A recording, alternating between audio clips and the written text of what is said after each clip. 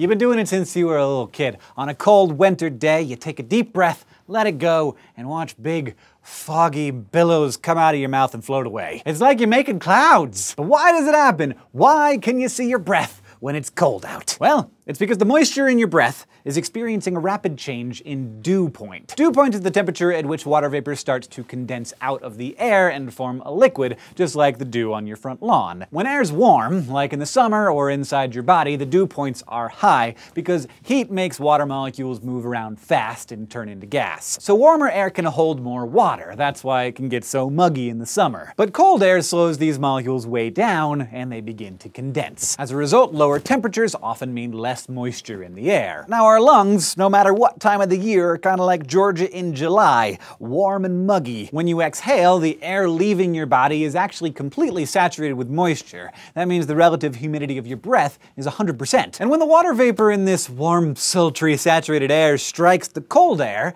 those water molecules slow down and quickly condense into liquid. It's the same mechanism that causes fog. Masses of warm, humid air striking cold air, causing condensation. But here's the thing, in order to condense, those molecules need something to stick to. So they actually attach themselves to tiny particles in your breath called condensation nuclei, or even cloud seeds. These provide a solid platform for water vapor to condense into a droplet, and your cloud seeds are composed of all kinds of things. Soot, dust, cell particles from your lungs, even bits of your proteins and DNA. In fact, scientists are developing a way to analyze our exhaled breath condensate, or EBC as it's called, to look for the presence of air pollutants or signs of respiratory illness. But when you see your breath on a cold day, it's born from the same phenomena that form clouds and fog and dew. Thanks for asking, and thanks especially to our Subbable subscribers who keep these answers coming and also get them a little bit early. If you have a quick question for us, you can let us know on Facebook or Twitter or Tumblr or in the comments below. And don't forget to go to youtube.com/SciShow and subscribe.